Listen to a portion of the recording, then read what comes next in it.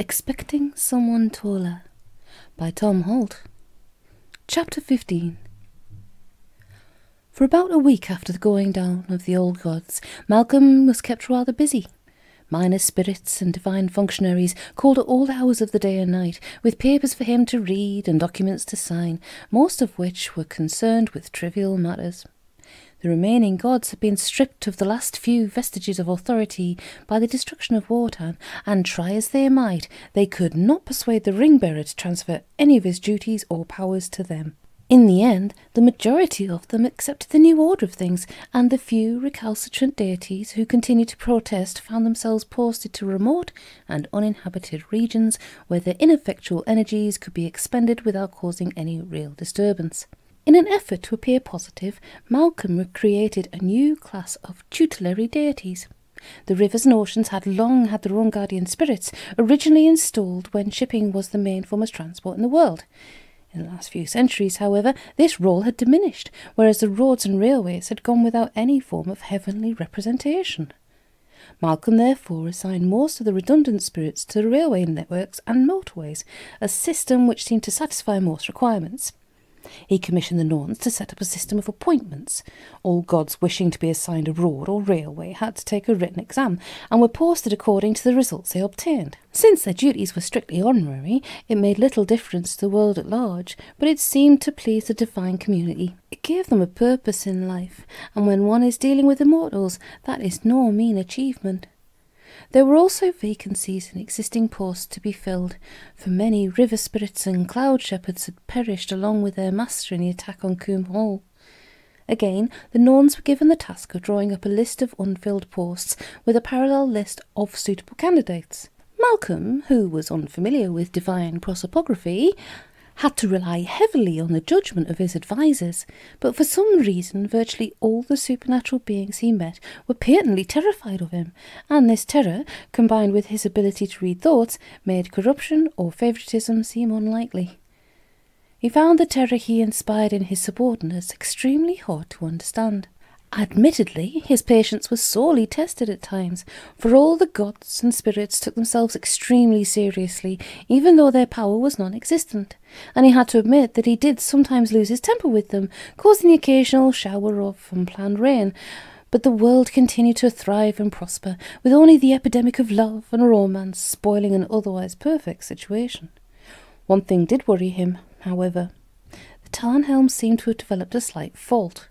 Occasionally, after a particularly trying meeting or a long night of paperwork, he found to his disgust that he had changed his shape without wanting to, and for some reason the shape that the Tarnhelm selected for him was invariably that of Wotan. This, and a curious craving for schnapps, gave Malcolm pause for thought, but he dismissed his fears as paranoia, and carried on with the work of reorganisation. But he was not happy. Although he could not remember what she had looked like, he knew that Ortlind was very much on his mind, and he could not help feeling horribly guilty about having caused her to cease to exist. He closed up the library at tomholt, but the house itself seemed to be haunted by her, and eventually he decided that the time had come to leave for good. He sent for Colonel Booth, whose real name he discovered was Guthorm, thanked him for the loan of his house, and started to look for a new place to live. Somehow he felt no enthusiasm for the task, and although the Norns, whom he found invaluable, continually sent him details of highly attractive properties all over the world, he found it difficult to summon up the energy to go and view them. Then one day the younger Norn remarked that there was always Valhalla itself. "But I thought it had been burnt down," Malcolm said. "Burnt, yes," said the Norn. "Down, no. The shell is still intact. I've had the architects out there, and they say it could easily be made habitable again. Of course, the best builders in the world were the giants, and they're all dead now, but they were always expensive and difficult to work with." That, Malcolm felt, was something of an understatement. Nevertheless, the idea seemed curiously attractive, and he went out with the younger Norn to look at the place. "You could have tennis courts here, and maybe a swimming pool," said the Norn, pointing with her umbrella to what had once been the crack of doom. "Or, if you don't like the idea of that, how about a rock garden, or an ornamental lake with real gnomes?" she said dreamily. "I think I'd rather just have a lawn," Malcolm replied, "and some rose beds." The Norn shrugged, and they moved on to inspect the steps of unknowing. "How about a maze?" suggested the Norn. "Appropriate, really." "No," said Malcolm. "I think a garage might be rather more use." "Please yourself. Anyway, you like the place?" "Well, it's quiet, and the neighbours aren't too bad. I lived most of my life in Derby," Malcolm said. "It's certainly different from there, but it's rather a long way from the shops." "I wouldn't have thought that would have worried you, having the Tarnhelm and so on." "True," said Malcolm, "but sometimes I like to walk or drive, just for a change." "No problem," said the Norn. "We'll build you a replica of your favourite city. Valhalla Newtown, we could call it." The thought of a heavenly version of Milton Keynes was almost enough to put Malcolm off the whole idea, but he asked the Norn to get some plans drawn up and hire an architect. The work would be done by the Nibelungs, who would do a perfectly good job without making unreasonable demands, as the giants had done. On the way back, they passed the charred stump of a tree which had once been the world ash. To their amazement, they saw a couple of green shoots emerging from the dead and blackened wood. "That tree's been dead ever since Wotan first came on the scene," said the Norn. "It represents life force, apparently." "Get someone to put one of those little wire cages round it," said Malcolm. "We don't want the squirrels getting at it." Malcolm returned from his trip to Valhalla feeling rather tired, not by the journey, but by the company of the younger Norn. He sat down in the drawing-room and took his shoes off. He wanted a quick glass of schnapps and 10 minutes with the paper before going to bed. He was getting middle-aged, he realised, but such considerations did not really worry him. Youth, he had decided, was not such a big deal after all. He looked out over the trout stream and suddenly found himself in tears. For a moment he could not understand why, but then he realised what had caused what was, generally speaking, an unusual display of emotion. The trout stream had reminded him of Floshild, whom he had missed even more than the shoe-inspecting Valkyrie. He had treated Floshild very badly. No, it wasn't guilt that was making him cry. He had shut it out of his mind for so long that he imagined that it had gone away, but now he knew what his real problem was. He had heard a story about a man who had gone through life thinking that the word lunch meant the sun, and it occurred to him he had been in roughly the same situation himself. Until very recently, he had not known what the word love really meant. He had thought it referred to the self-deceptive and futile emotion that had plagued him since he first had enough hair on his chin to justify buying a razor of his own. On the night of the confrontation with Wotan, he had suddenly realised his mistake. He had loved Floshild then, just at the very moment when she had ceased to exist. So horrible had that thought been that he had excluded it from his brain, but now it had come back and taken him by surprise, and he could see no way of ever getting rid of it.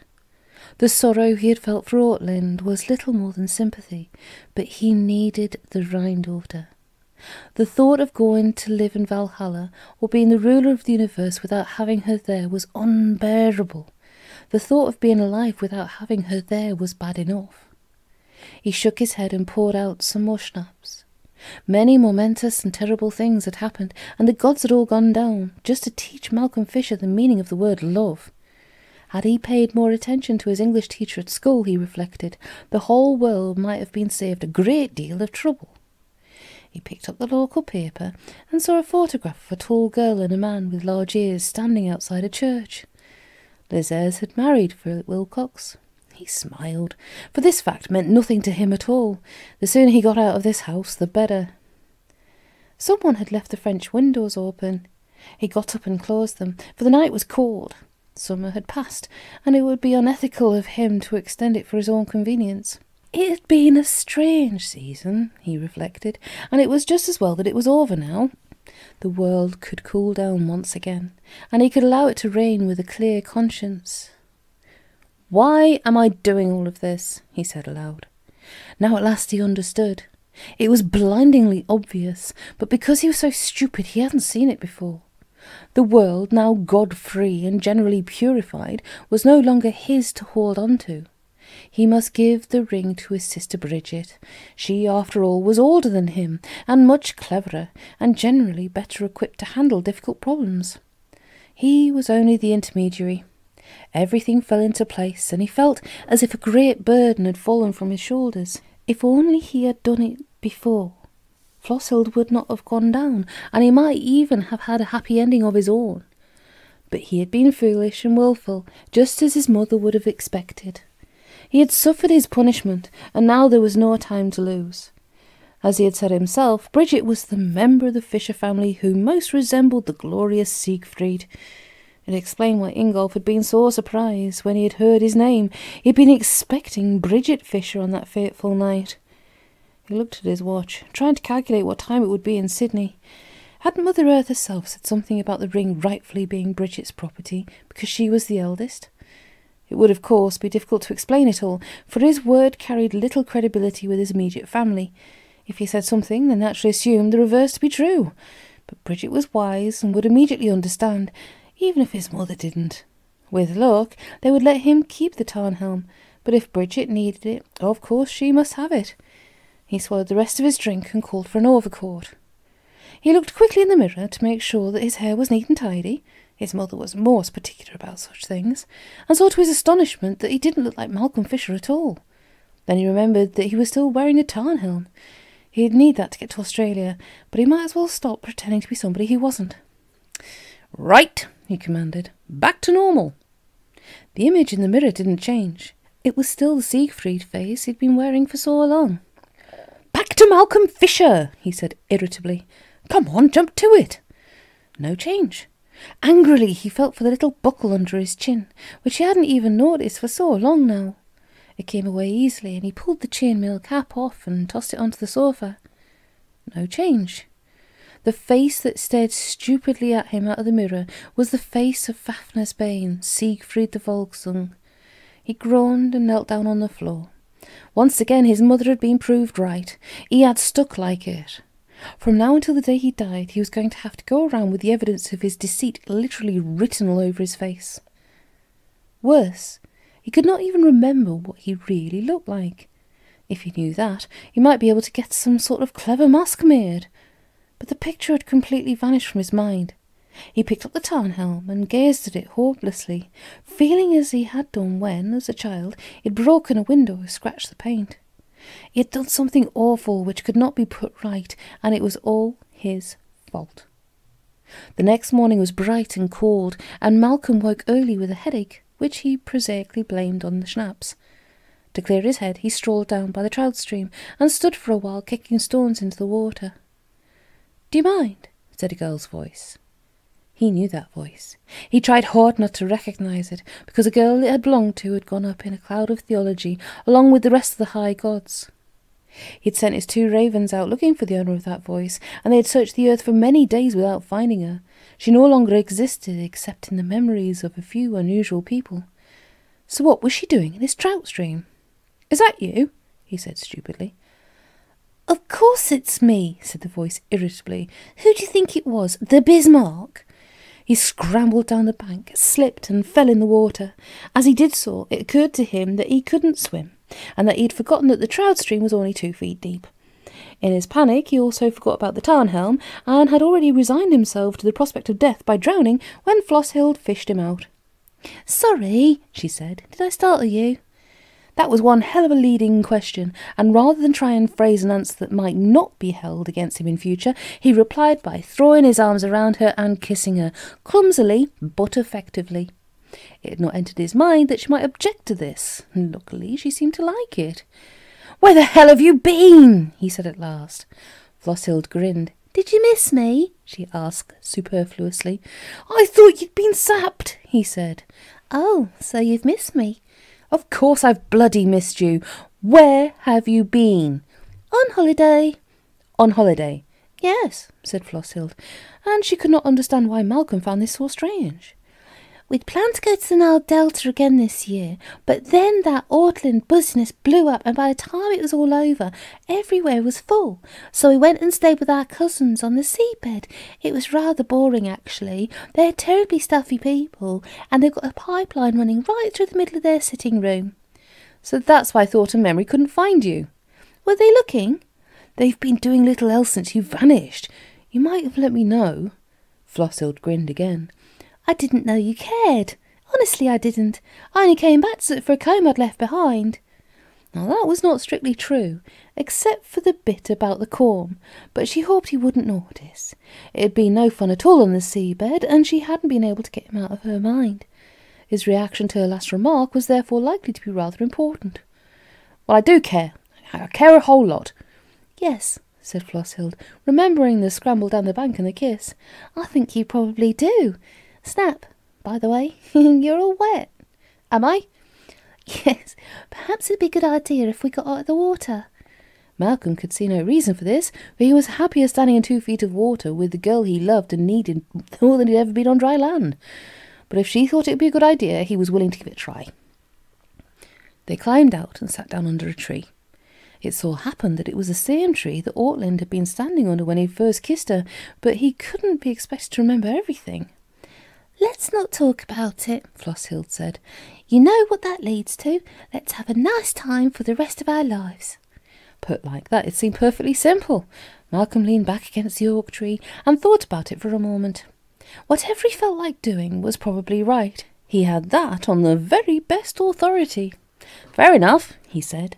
But first I must give the ring to my sister Bridget. Don't be silly. But I've got to. You see, don't be silly. All right, then, Malcolm said. I'll give it to you. He took off the ring, looked at it for a moment, tossed it up in the air, caught it again, and slipped it onto the 4th finger of her left hand. Then he waited for a second. Nothing happened. Flosshilde stared at him with her mouth wide open. It suits you, he said. What did you do that for? First, said Malcolm, because it was originally yours. Second, because you're much older and cleverer than I am. Third, because I love you.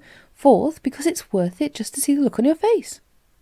Flosshilde could think of nothing to say, and Malcolm savoured the moment. It was probably the last moment of silence he could expect from her for many, many years. Are you sure? Said Flosshilde. Malcolm started to laugh, for it had been Ortlind's favourite phrase, and soon Flosshilde was giggling too. No, but honestly, she said, it's the ring. Be serious for a moment. Serious? Malcolm grabbed her arm and pulled her close. Don't you see? That's the last thing in the world I can afford to be. Ever since you went away, something terrible has been happening to me. I couldn't think what it was, even though everyone was trying to tell me, even the Tarnhelm.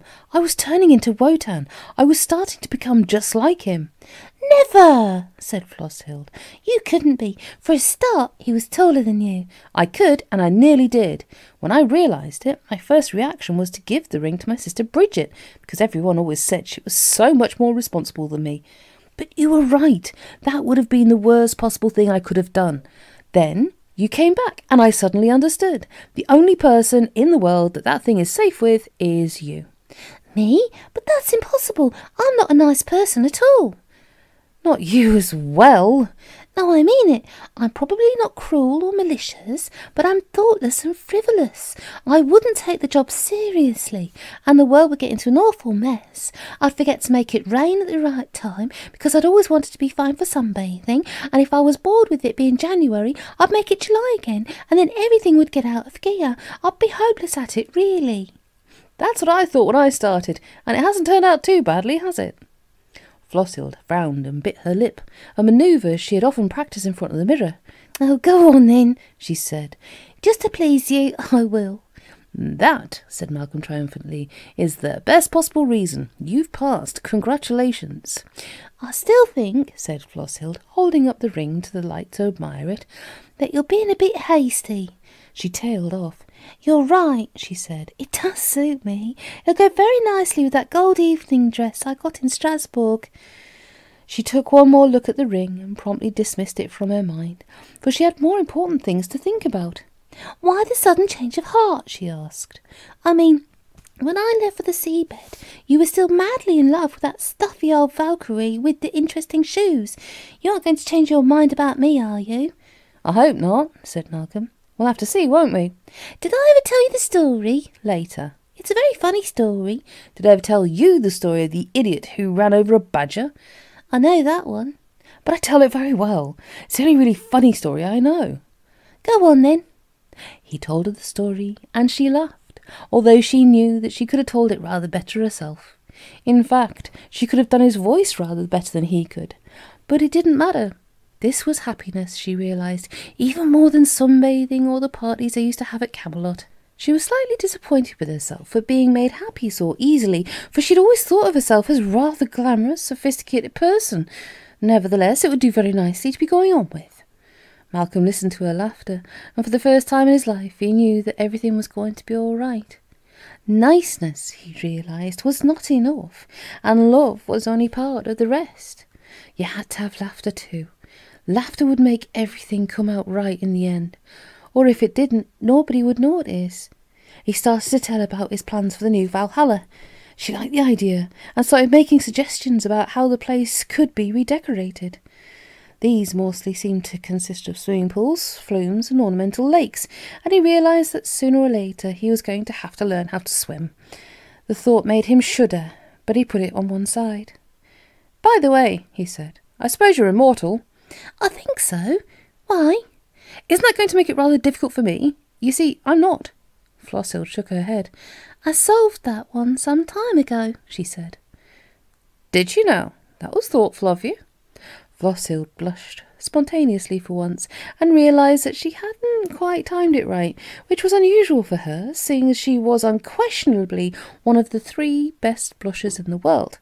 But Malcolm didn't seem to have noticed, and it was nice to be with somebody who didn't criticise you when you got something wrong. "I looked it up in all the books," she went on, "and there's no problem.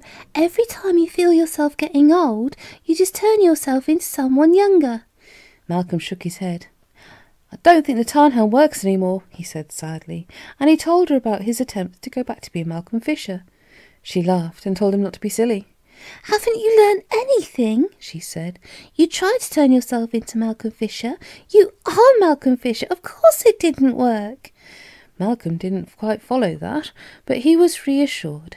There didn't seem to be anything else to worry about now, so he suggested that they went in and had some breakfast instead. "Just a moment," said Flosshilde. She looked hard at the ring, held her breath, and pointed at the sky. A small pink cloud appeared out of nowhere, rushing across the sky until it was directly overhead. There was a blinding flash of pink lightning, and the cloud had vanished. The air was filled with pink rose petals, and a flight of flamingos climbed gracefully into the air. "No," said Flosshilde, "maybe not. It seemed like a good idea at the time." "It's the thought that counts," Malcolm said. "Come on, I'm hungry." They walked into the house, and the 2 ravens who had been eavesdropping from the branches of the oak tree looked at each other. "I think that's nice," said Memory. "Idiot," said Thought. "Is that a dead rabbit I can see over there?" "Where?" "Just by that patch of nettles." "Now you're talking," said Memory. They glided down and started to peck. It was a good, meaty rabbit, and they were both hungry. When he had finished, Memory wiped his beak neatly on his leg and stood thoughtfully for a while. "Did you ever see that film?" he said. "What film?" "Can't remember. Anyway, it reminds me a bit of that. Happy ending and all." Thought shook his head. "Don't like happy endings," he said. "They're a cop-out. Life's not like that." "I don't know," said Memory. "Sometimes it is." "You're soft, you are," said Thought scornfully. "Come on. Time we were on our way." They sailed up into the sky and began their day's patrol. Wherever life was stirring and brains were working, they flew, their bright round eyes missing nothing, their ears constantly alert. But today was going to be another quiet day in the best of all possible worlds. After a while, they grew bored and turned back. As they flew over the little village of Rally's Cross, they saw 3 workmen with pickaxes trying to break up a strange outcrop of rock which had appeared in the middle of the road some months earlier. But their tools would not bite on the hard stone, and they'd given it up for a while. "What I want to know is," said one of the men, "how did it get here in the first place?" Memory dived down and perched on the rock which had once been the giant Ingolf. "It's a long story," he said, but the man wasn't listening.